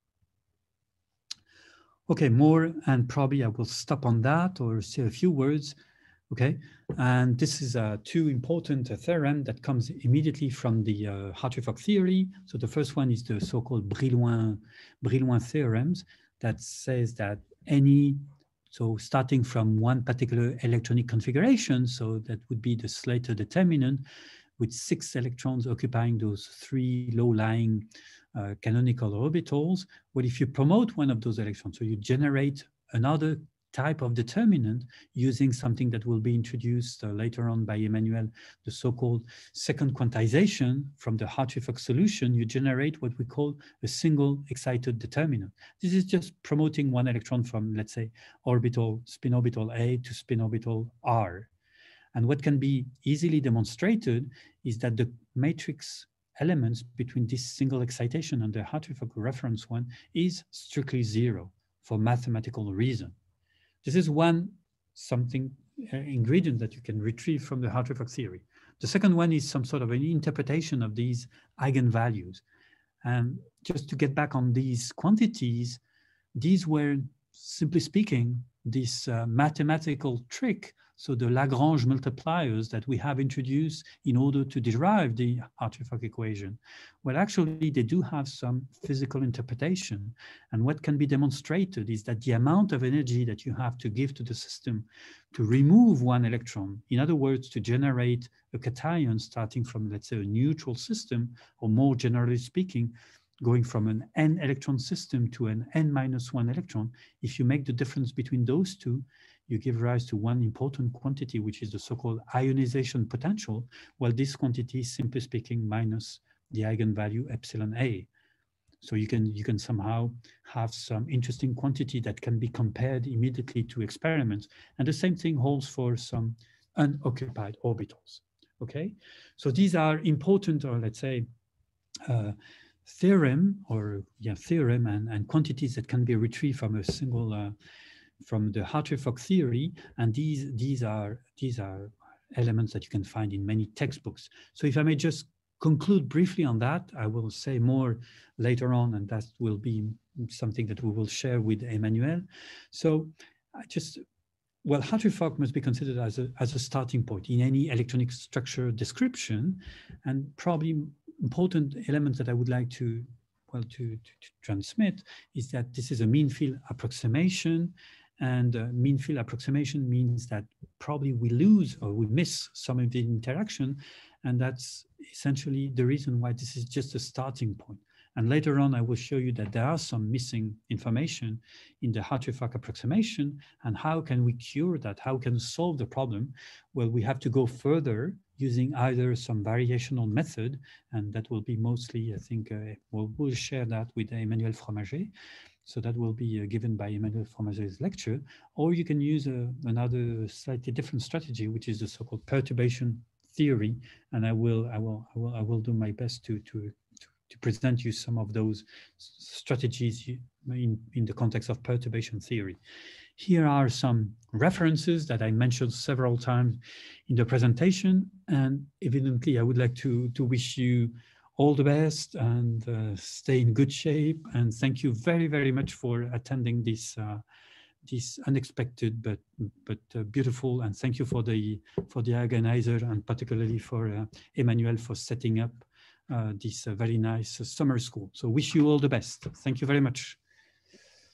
Thank you, Vincent. Well, I think we should all thank you first, of course. Thank you very much. And also we should thank Francesco, who took care of all the practical problems. Thank you, Francesco, so very much. Yeah, beautiful. Yeah. So I don't know if we have like 1 minute left, maybe, because somebody was asking if you prefer Gaussians or Slater functions for the basis sets, but well, it's not really a matter of taste, right? Well, my answer would be, well, if you, competition between these two strategies is not, I mean, it's more like in terms of interpretation. Well, the good thing with the Slater orbitals is that they're very much like, they're very much like atomic-like orbitals. So this means that you start with objects, let's say orbitals which are very much like the ones that you have in atoms. But evidently, if you work with Gaussian orbitals, well, as you can see, a Gaussian orbitals, it has a zero derivative in the vicinity of the nucleus. So when R goes to 0, and therefore to mimic the structure of the wave function, so the so-called cusp for R going to 0, you have to pile up, to accumulate more than just one single Gaussian orbitals.